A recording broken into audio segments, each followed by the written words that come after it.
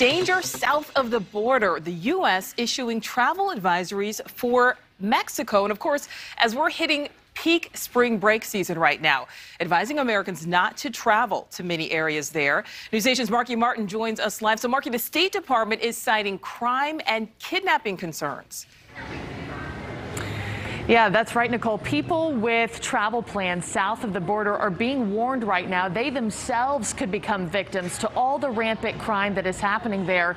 And the State Department reissuing that travel advisory to Mexico after the U.S. consulate this week shut down amid violence.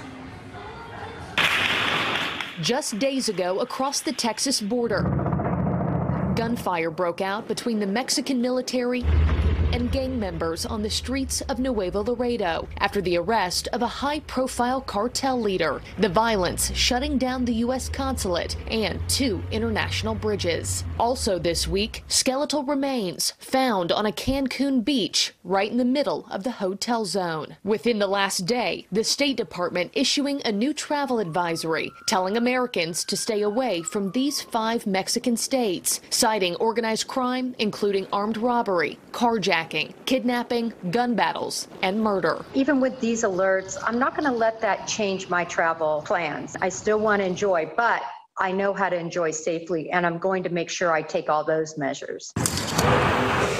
Former FBI Special Agent Jennifer Coffendorfer actually has plans to be in Mexico soon. She says for those like her who already had a vacation booked, you just have to be vigilant. The large hotels and those beautiful resorts are very safe. Where people get in trouble is they go out on their own. They rent a car or they otherwise go to see the country because they want to get the true feel of Mexico outside of what the tourist situation offers, and that's where you can get in trouble. Her advice, book excursions through your hotel and reputable companies. Don't wear flashy jewelry and follow the buddy system. So often people maybe meet somebody interesting, want to go to another place than the rest of their group wants to go, and they separate. So that is just putting yourself in harm's way. But sometimes Mexican authorities aren't always able to keep crime outside resort gates.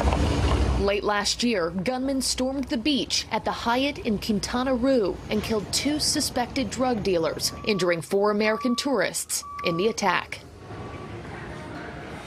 And Nicole, some of the most popular tourist destinations, Cabo, Cancun, for example, those areas are not on the most serious regions of this new travel advisory. However, they are on a list of 11 areas that Americans are being encouraged to reconsider visiting at this time during spring break. Nicole. Yeah, certainly something travelers need to pay attention to. Thank you for watching. Click the red subscribe button below so you can get more of NewsNation's fact-driven, unbiased coverage.